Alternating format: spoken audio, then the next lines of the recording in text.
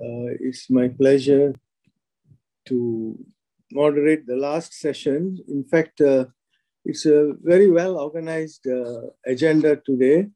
We have seen just earlier how the opportunities in the digital economy.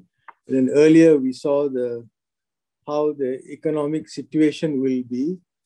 And then now we conclude with our special dialogue with two of our consultants who are well known, Dr. Hamzah Kassim from IA Group and Mr. Edward Clayton, PwC partner. Every storm will have to pass and there will be calm after storm. So as much as COVID has all the four ingredients of VUCA and put us in a totally tough situation for the last 1 year, but it should come to pass soon with all the technological development with the vaccine as well as other controls that have been put in the SOPs, etc.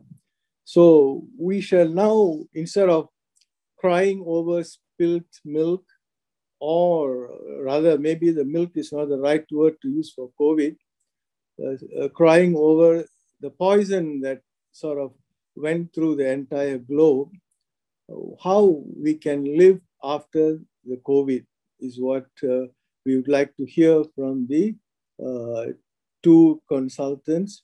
And since they have already been introduced by Zaim, the MC, I do not want to repeat. And I think it may be better that we give the time to the two consultants to have the discussion.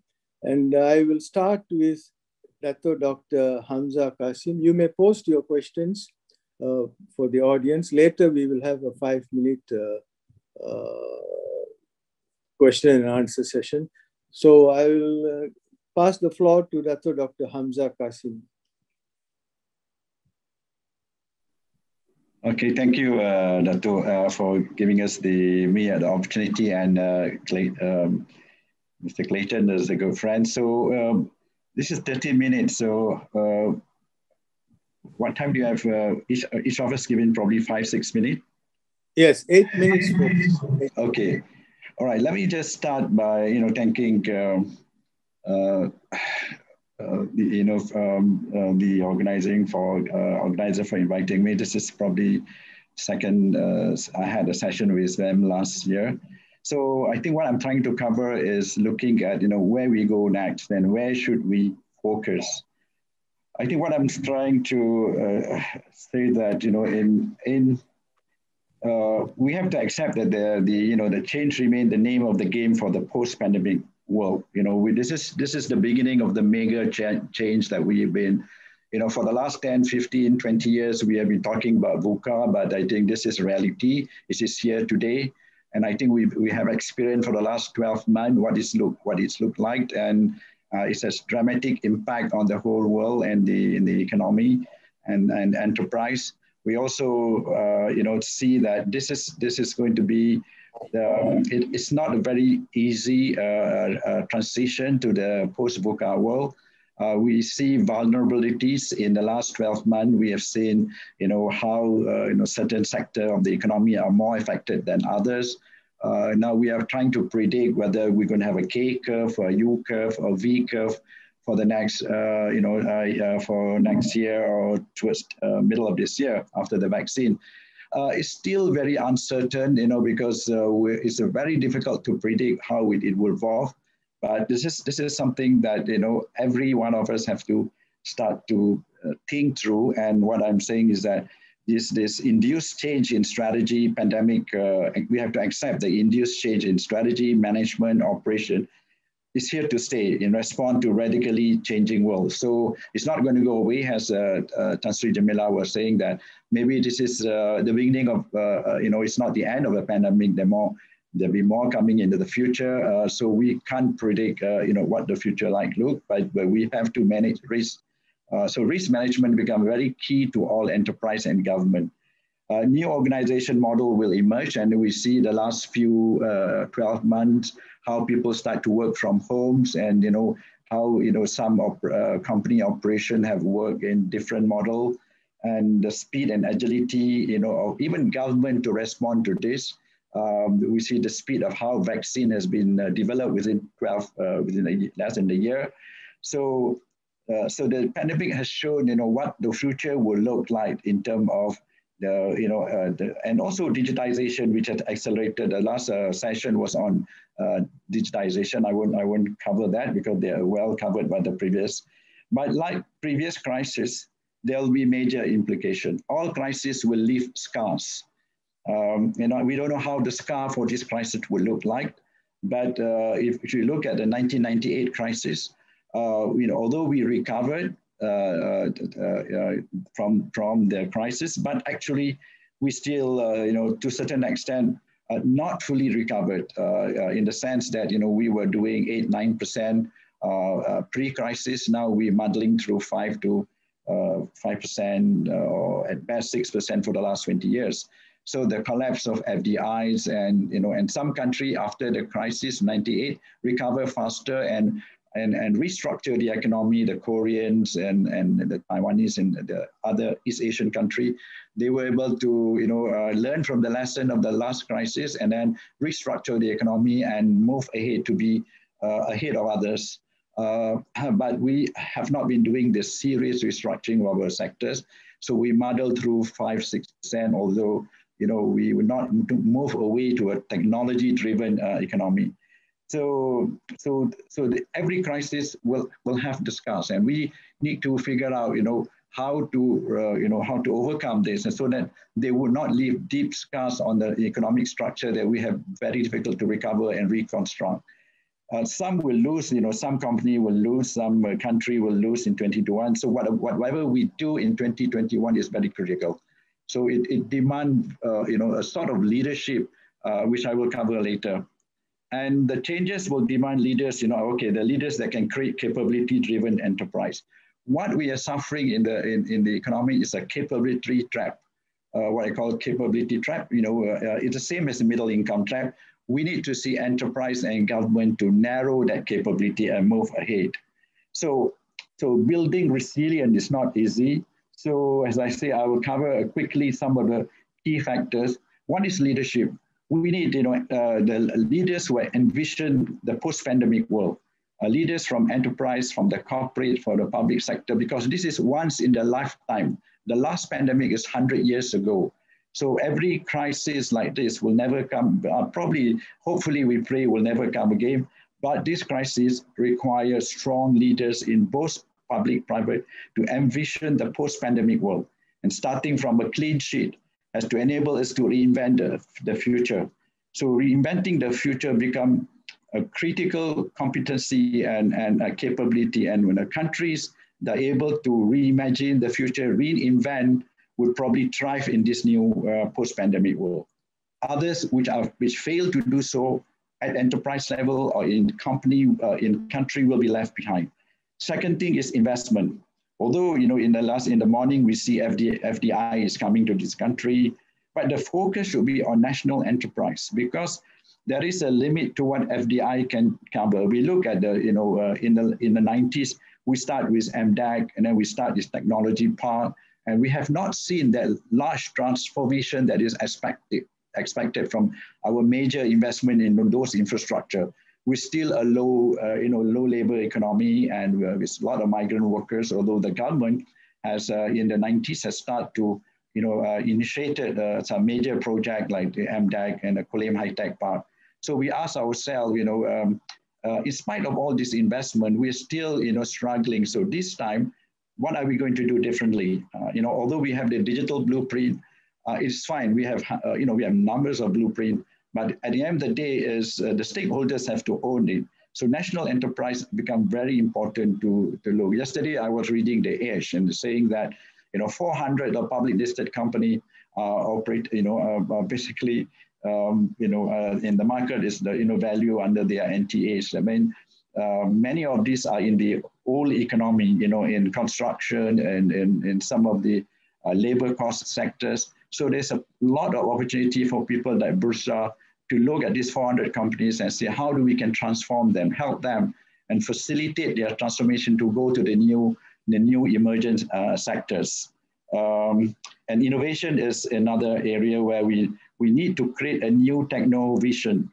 Because at the end of the day, as we, for this whole morning, technology, whether we are doing business transformation or it's all about technology transformation. So the capacity of the country to invest in technology, not just digital, but computer and technology, genomics, which are all the emerging technology that is coming. Other countries are putting their monies in those new technology, and we have R&D infrastructure, but we are not able to move to that level of making sure that all this R&D and technology can create wealth creation. So a strong public-private partnership is very important to make sure. I was just talking about there's 400 companies.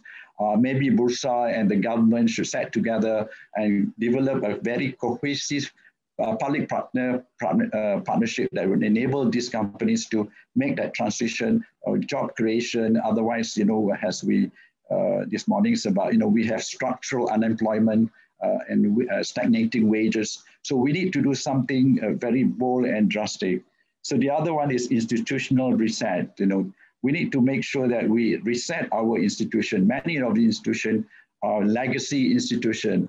They so many overlapping, so many duplication, create a lot of problem for investors. So we need speed and agility. So we need to redesign, collapse all institution, and also and really rationalize this institution, make it them more transparent, so that we can make sure that because people are talking about they want speed and agility, and in the look at the last 12 months, we can see government can do it in the sense that they are able to to really manage the whole crisis, although there are early challenges, but cross collaboration among ministries and the way we are driving the vaccine looks at the collaboration between the military, the police, and multi-agencies. So in crisis, we see greater collaboration, not working in silos. So there's a future, but we cannot. The danger is that we try to go back to the old ways, and that is the huge risk the country is facing. If we go back to the old ways of doing things, and we have experimented in the last few 12 months, we see losers, and those companies that are ahead of the digitization transformation can benefit.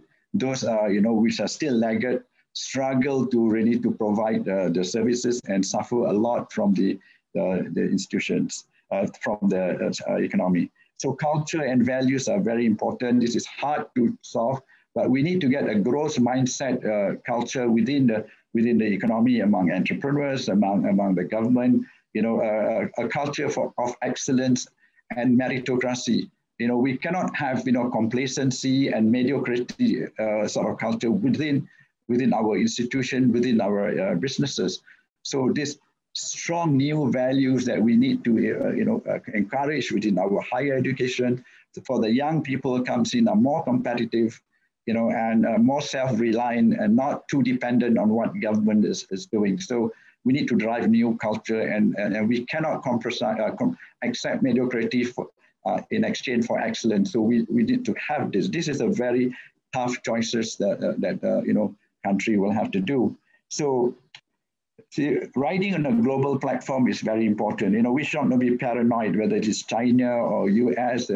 The world, there's a greater convergence of technology. So we need to democratize technology and allowing people to have access to global talent. A lot of Malaysians overseas are doing very well. They don't have to come back. They can be part of this global platform to energize the economy. In the past, we have to bring them home, through this returning talent program. But today, they can be part of this global platform. And we have to create this platform for Malaysians around the world or others to be part of this new transition economy.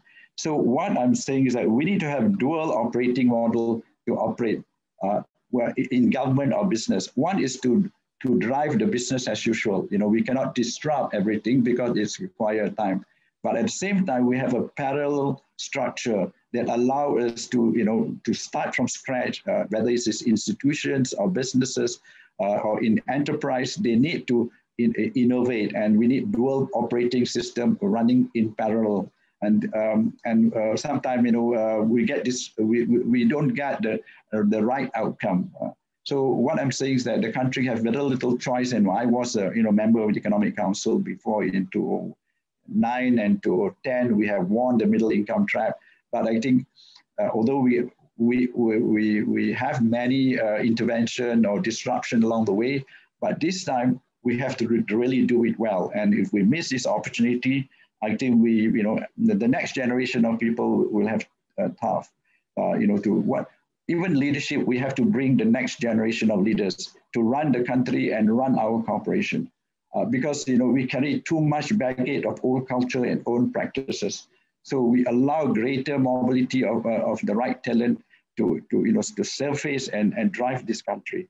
So what we will see is enterprises like, we have continuous transformation. It's going to be very fatigued for all enterprise, but there's only choice. If they want to survive the next 5-10 years, they have to start transforming their business, new initiative, embrace new technology, new processes, new practices, new talent, and continue to do this for until they reach some best practices. And ASEAN, Asia will benefit from this. This is what they call the Asian Millennium. So we have to be part of this and not be left behind. So I probably, just because I wouldn't want to leave at this, and probably we'll discuss that we need leaders. Very critical to have leaders who are able to lead in the more volatile times, people who are bold, very courageous, and make choices. So thank you very much. Thank you, Dr. Hamzah, for your very insightful presentation. I've got several points taken on, but we will discuss it later after the second speaker. And now it's my pleasure to invite Mr. Edward Clayton, partner of Price Waterhouse, to give his presentation. You have 8 minutes, Edward. Always a pleasure to be on the same panel with my very good friend, Dr. Hamzah. We've known each other since those days of the Economic Council in 2009, which were very interesting and have actually had some quite significant impacts on the Malaysian economy, although not quite as much as we'd hoped at the time. So the organizers asked us to talk about business after COVID, what's new, what's next, and if only we knew. But like Dr. Hamzah, I put together a few points. And a lot of my background is in travel and transportation infrastructure, so I'm going to be focusing on those. But what I'd say, first of all, is that we're in both one of the most uncertain, but also one of the most opportunity-rich times that this generation, those of us alive today, have ever faced. So uncertainty, well, COVID-19 is a key driver of uncertainty now, layered on top of everything else. And perhaps in August or September, we thought we could see a nice down curve. Everything was getting better. And we'd soon be back to normal. And then we discovered, not just in Malaysia, but in many countries around the world, that COVID had other ideas, and that the foretaste we had in April last year was just a foretaste, that the true second wave really hit, and the second wave was much, much larger than the first wave. Fortunately, we'd had some chance to learn how to deal with COVID, and particularly how to treat people who were seriously ill with it. So the effects in terms of deaths were much lower per infected person than the first wave, but still very significant for Malaysia and for many other countries too.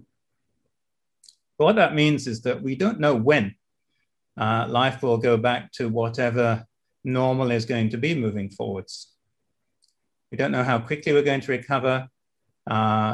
If you'd asked me in May or June last year, when honestly, I was thinking that I would be traveling around Southeast Asia reasonably freely again by about September or perhaps November at the very latest. Well, we're in February now, and there's no sign of any travel coming up anytime soon, not even in my case to Kuala Lumpur, as I live in Petaling Jaya.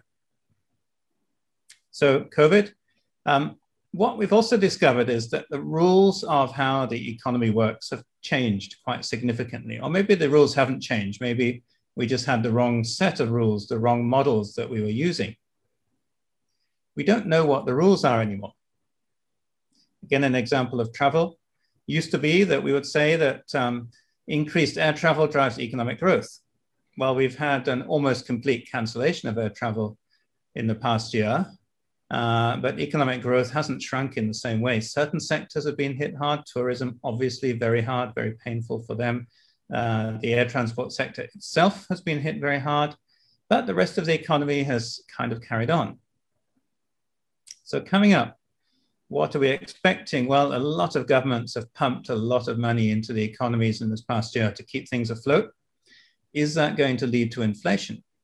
Big mystery, lots of discussion about it. We don't know yet, but we're starting to see some increases in commodity prices. So honestly, if the economy worked according to the old rules, then we should expect to see significant shifts in prices over the next 2 or 3 years. But we're not sure because we're under a new set of rules. Travel patterns, how are people going to move? Are they going to be still roaming around the world as freely as they did? Are governments going to continue to maintain residual controls on people for an extended period, even though COVID may have seemed to have receded into the background? We all got very frightened when we saw just how big the second wave was, and I don't believe that any government wants to risk a third wave, so better safe than sorry. Trade patterns, how are they going to move? Not just because of COVID, but because people are trying to spread risk. They're recognizing that when national borders close, if your factory's on the wrong side of the border, that can be a big problem. Working from home. I've been into my own office once since October, and that was just to get a new battery for my laptop. I haven't actually done any work in my office since September. So will that continue? And if it does, then what kind of demand patterns is it going to drive? Well, we saw that tech industries, PC manufacturers, Zooms, and others did very, very well last year. What are the patterns going to be like moving forward? Also seeing a big set of new relationships emerging between the superpowers. Russia is becoming stronger than it has been for a while. China is becoming very strong and starting to make its strength felt outside the country. The US has had a very significant change of leadership recently.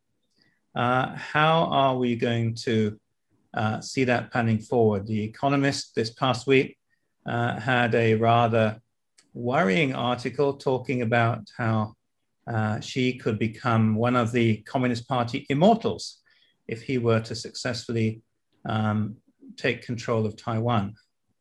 So some things which are concerning moving forward. And then at the same time as these new relationships, we're also seeing within the current world order or the old world order, a lot of very fundamental questions. The culture wars, which are questioning the rights of certain countries to dictate to the rest of the world what they can and can't do. And indeed questioning their own right to existence. So huge amount of change going on. On top of all of this, we're seeing massive technological change, a period of innovation like none that we've maybe seen since the post-World War II era. Digital analytics, engineering, biosciences, we're seeing huge amounts of change. So opportunities, well, new energy technologies. We're starting to talk about a world where environmentally friendly electricity is so plentiful that we actually can't find ways to use it all. A bit like data. You know, data was a scarce resource 20 years ago. You paid a fortune if you wanted to use data on your mobile phone. Now, you don't think twice. Is electricity moving in that direction? The cost of solar power has plummeted in the past 10 years, in the past 5 years even. What are we going to do with all that electricity? How are we going to store it? Because it isn't produced 24/7.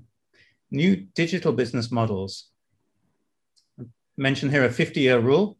the idea that it takes about 50 years from the time something's invented to the time that it becomes ubiquitous. That certainly is the case with things like mobile phones. It's been about 50 years since the first mobile phone was launched. Not the kind of phone we know now, brick-like, in fact, more rucksack-like, but it was a mobile phone. 50 years later, we all have smartphones in our pockets. The Malaysian government expects that every single person has a smartphone. We're being told that MySejahtera is compulsory. There's no expectation that people don't have them anymore. So digital IDs are coming, digital communication becoming ubiquitous, but also transportation. Fleets of large drones. The picture there is a drone which carries 100 kilos of cargo between hospitals in the UK. Not the kind of drone that you think about when you're taking photographs of weddings or buildings from above, but you should expect to see a lot of these kinds of drones in the near future. New ways to conduct commerce. E-commerce becoming very normal. At the weekend, I was in a shopping mall. It was slightly more crowded than they have been before because people are now allowed to meet up in groups of more than 2 to eat, and that seemed to be a big draw. But in the shops, I see lots of posters saying, you can shop online right now, QR code. No need to actually buy stuff in the shop. New ways to develop property. And a lot of developers are talking to us at the moment, and new ways of looking at agriculture. So I'm just going to share very quickly, as I've heard the bell, one more slide. This is the CO2 emissions, which we've seen in Malaysia and UK since 1970. I was catalyzed to look at this again by an Economist article talking about the way the UK had actually been very successful at cutting its emissions by shifting from coal to gas electricity generation. So I was curious. I thought, well, what's happened in Malaysia? Well, the Malaysian curve looks very different from the UK one. It's not quite as bad as it looks if you consider that Malaysian population has tripled since 1970. GDP per capita has gone up 6-fold. So effectively an 18-fold increase in GDP out of that, 25-fold increase in CO2 emissions. The good news in Malaysia is that since 2014, emissions have been flat. We've actually had a 40% increase in GDP since 2014 in Malaysia. So we've actually managed to de-link CO2 from economic growth. What we need to do now is to actually turn the curve and get CO2 emissions to start dropping while we continue to grow. This past year, we've seen a dramatic reduction in people moving around, flying, driving. We've seen that you can de-link the economy from CO2. So a big question to think about for our businesses, for ourselves, is which changes will make this de-linking permanent and help to ensure a green recovery. Okay, with that, I'll hand back to my chairman, and I think we're moving into a discussion now. Thank you, Edward, for your presentation and especially touching on the green economy, because in future, I think it is one of the key elements that we would like to be looking at all over the world. I see that there are no questions so far from the floor. Maybe we still have a few minutes. I can pose 1 or 2 questions to the panel, and you both can take turns to answer the question. On the digital economy, and it's nice to see it's developing well all over the world. In Malaysia, it's also catching up. How far do you think our Wi-Fi and internet capabilities are able to cope with the digital economy? Are we equipped sufficiently? Dato Hamzah, and then Edward, you can answer the question. Will there be a bottleneck there? I think we realized for the last 12 months, there are, congestion in the networks, and we need to build the infrastructure and make sure that we don't have this digital divide in certain segment of the society. In certain areas, they don't have access to quality broadband. So when you're working from home, it causes a lot of challenges. So now the government is talking about 5G, and they are, so they need to speed up this investment in infrastructure. because I don't think people are going to go back and work as pre-pandemic. The working from home is going to be something that we need to accept. So, so infrastructure, cybersecurity, all this has to be put in place. As even digital identity that Clayton was talking about, Edward was talking, is very key to get it done. So we have a gap that we need to close fast. Edward, would you like to comment on follow-up with Dr. Hamzah's comment? Yeah, no, we've clearly seen a significant problem over the past year with the network. My own personal experience is that the fiber network is actually struggling more than the mobile phone network, in fact, and I'm very often finding I'm having to fall back to the mobile phone network when I'm doing calls like this, which I hadn't experienced before. So, clearly many people working from home.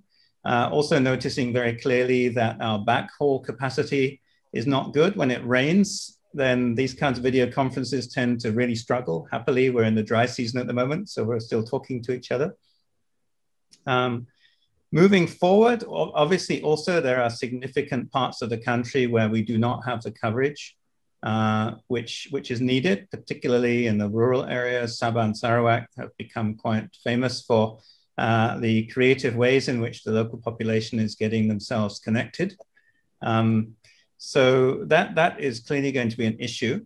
What I expect to happen over the next 4 to 5 years is actually an explosion in demand for data, not because of what we are doing, working from home, for example, but because there'll be an increasingly large number of machine-to-machine connections.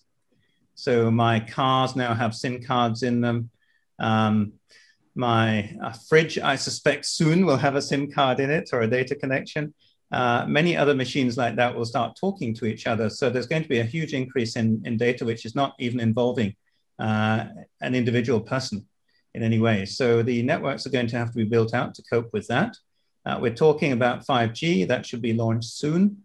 That will help. But it's going to be, I would suspect, a struggle moving forward to maintain that connectivity. And the other thing which concerns me is the potential vulnerability of our networks. So we had a major medical virus this past year, which caused us a lot of issues. If we had had an internet virus, so to speak, at the same time, we'd have been in big trouble. Luckily, the internet has held up reasonably well over the past year. If it hadn't have done, then I don't know what we would do. We would be in a very different situation from now. So we do need to ensure that we have robustness, redundancy, not just quantity. And one final question before we close is, we have been still focusing on the old economy, brick and mortar type of business. For example, some of our big GLCs are still developing 118 stories, and then there is the TRX exchange. And now working from home has reduced the demand for office space, and that could be a new norm. So how are we going to cope with this building infrastructure that's been taking place so aggressively? What are your thoughts about the future on this point? To Hamzah, and then you can, Edward. Yes. Well, I think in the pre-pandemic, like most people, we didn't see this coming, because although digitization is talked about, people don't expect it to accelerate so fast. And I remember, I mean, we are in a bank when we see that, we have built all this digital platform. We see consumers prefer to come to the bank. And all of a sudden, the pandemic assures that the customers are not coming to the bank anymore. So, our readiness in digitization helped us to really manage the business well without any disruption. And so, what I'm saying that what happened the last few months have shown that even the bank in the time to come may not need branches as many as we have today. So it's a game changer, as you say, with all those investment that has been done in all this big building. I'm sure they can be put to other good use, so they have to figure out. But as I say, we need to have a scenario of that, if another pandemic comes in, how we're going to cope. So all these buildings have to be safe, to provide, so risk management, so that people still can go to those buildings, so people have to rethink the whole architect of construction of building in time to come. But those who have invested, this is, they have to figure out and innovate.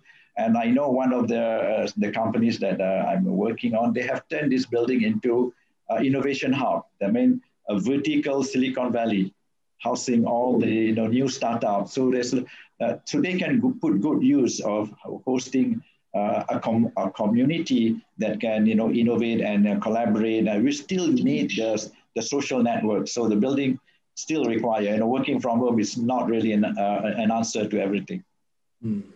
Yeah. Edward, you would like to add some comments? Yes.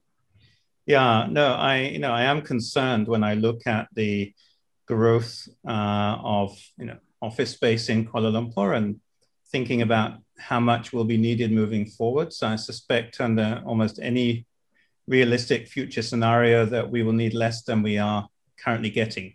So then what do we do? Well, in the 1990s, London had that problem. There was a surfeit of office space, and they actually converted a lot of it into apartments and created more living space. And one thing that's become very clear is that people have recognized now that they need more square feet of living space if they're going to be operating in even a partial work from home environment. The views which I'm starting to see around the world are that probably people would want to be working from home maybe 2 or 3 days a week, still coming into the office to some extent. So there will clearly still be some demand for office space, particularly for face-to-face brainstorming, creativity, certain kinds of training, team building. Those things, it's difficult to do working from home. So my expectation is that we will see a shift in the way that the urban landscape works. We will see a reduction in peak traffic flows, which will be very good, less traffic jams. We'll see a reduction in the total number of square feet of office needed, but there will still be quite a lot. And I think a very significant increase in change in the way that people's flexibility expresses itself around that. So lots of changes expected. They won't be overnight, but I would think that in 20 years' time, we'll see our cities in Malaysia and other parts of the world having quite different shapes, sizes, forms of buildings from the ones that we have now, particularly as the younger generation who are now working from home think of different ways to run the businesses once they became the leaders of the businesses. Thank you. I took the liberty to exceed the time allotted to us because we are the last segment in the program today. Now I'll pass it back to the MC. Thank you to both of you. Thank you very much. Thank you.